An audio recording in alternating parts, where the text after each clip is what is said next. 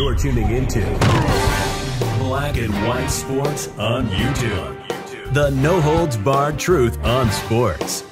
The main event starts now. I'm back. Rudrance for Black and White Sports 2. Well, I really like this lady that is running for governor down in Arizona right now. She has come out and said that if she is elected governor, which I believe she will be, that she is going to fight back against the border invasion. Now, I'm here to tell you, I understand this is one of the sports channels, and generally we don't do a lot of politics over here, but no, who cares? I'm here in Texas. Yes, this is an absolute problem. It's a problem you're not seeing on the mainstream media outlets out there. They're not covering the border invasion. They're not covering the things like fentanyl. Fox News is, Newsmax, OAN, places like that. And, of course, Daily Wire, The Blaze. But your legacy mainstream media outlets are not covering this. This is a real problem. I can tell you all the way up here where I am in East Texas, look, you can feel the border invasion up here, okay? And a lot of people are worried. We're worried about crime. And I know people that's down around the border in that area, and I mean, people are just coming right through their yards that's across the border. It's completely chaotic, okay? And I mean, they want to talk about Chicago and New York not having the infrastructure, D.C. for all these migrants coming in that Biden's just letting in. Well, do you think small Texas border towns do? I mean, come on. Let's use common sense here. So, Kari Lake has come out because the NFL does have a past of threatening entities and even trying to move events out of Arizona. Well, she was asked, Kari Lake was, about the NFL threatening to move or trying to play chicken with her over a border invasion, because she said, I'm declaring a border invasion. And if she's elected, she basically come out and told Goodell, bring it on, Roger Goodell. If you want to fight me, we will go. This is media. Kari Lake dares the NFL to pull the 2023 Super Bowl from Arizona if she becomes governor and declares border invasion. Kari Lake is daring the NFL to move the 2023 Super Bowl out of Arizona should she become the state's governor and declare an invasion at the southern border.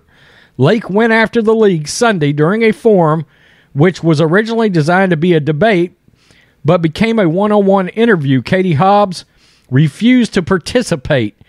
Moderator Mike Broomhead set up the question about the Super Bowl by first asking Lake about her plans for the border if she were to win. Let's just hear a little snippet of what she says right here.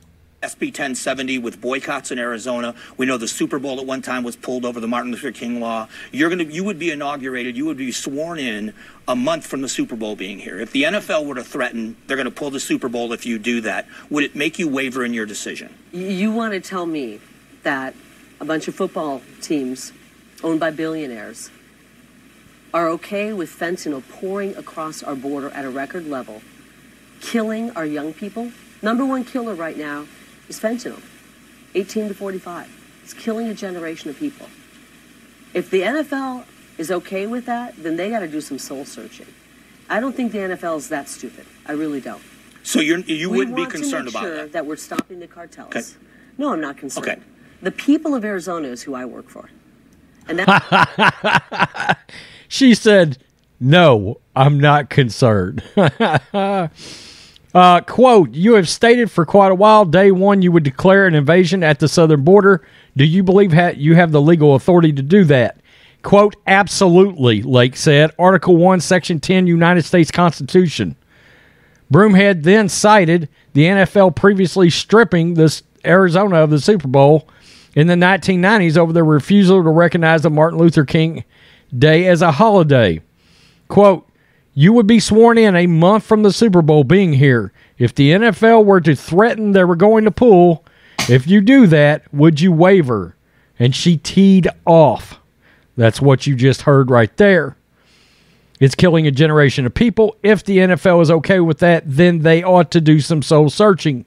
The Republican added on Twitter, if the NFL wants to play chicken over the 2023 Super Bowl, I can promise you that I win that game.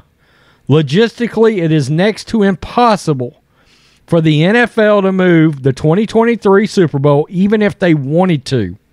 With sponsors, broadcast entities, and countless others already having made their plans for Arizona in February, the hurdles are seemingly far too great to overcome, making this a fairly low-risk dare by Lake. Is it? Is it? I mean, look, we cannot count on dumbass sports leagues making dumbass decisions when it comes to leftist politics. Why am I saying that? Well, look no further than Major League Baseball pulling the All-Star game out of Atlanta, Georgia, over what they deemed to be a racist voting law. It was not such, and now the statistics have bared that out from record Georgia voting turnout among blacks, by the way. I mean, Stacey Abrams and Rob Manfred look like shit over that decision. Well, Roger Goodell right here, you got to wonder, you get some woke players out there that start showing their ass and calling out the league. The mainstream media starts going after the NFL and calling out the league.